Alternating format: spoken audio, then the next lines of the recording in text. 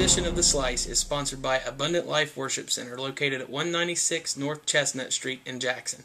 Pastor Mike Crabtree would like to invite everyone to attend services Sunday at 10 a.m. and 6 p.m. and Wednesday evenings at 7. Hi, I'm Candace Weddington, and welcome to this edition of The Slice. Be sure to check out the Thursday, November 25th edition of the Jackson County Times-Journal, out today, for more on the following stories.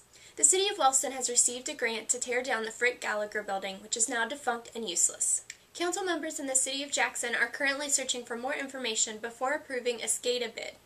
The City of Jackson will be flushing hydrants on Friday, November 26th. Water will be safe to use at all times. The Jackson Post of the Ohio State Highway Patrol has announced that Aaron Music has been chosen as the 2010 Dispatcher of the Year. The Oak Hill Union Local School District is looking to find savings with the House Bill 264 project. Be sure to see Thursday's edition of the Times-Journal for Black Friday sales advertisements. Also in Thursday's Times-Journal are tips on how to shop smart this holiday season. A Jackson woman caused an altercation after an alleged shoplifting incident at Walmart. A Wellston man faces 6 charges after striking a utility pole and then refusing to pull over. Be sure to see Thursday's sports section for photos from the Wellston Sports Fall Banquet, as well as from the District 13 volleyball team. For these stories and more, see the Thursday edition of the Jackson County Times-Journal.